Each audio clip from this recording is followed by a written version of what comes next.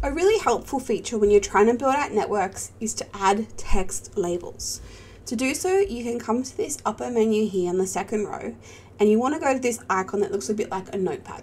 You can click on it, and then anywhere you can enter text. So for example, I want to label this device to be PC0 with its actual IP address sitting there.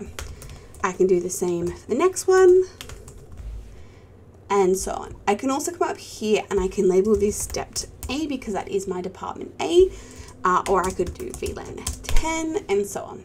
So it's really helpful when you're trying to work in a network and you want to have these labels.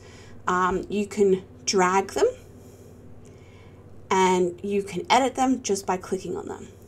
So that's a handy way to have like a little feature to help when you're drawing out networks, especially when you start doing dynamic configurations for IP addresses on your devices, because you're not specifically setting them, they can be different. It can be really helpful to actually add in the little labels to make it easier to see and understand what is what.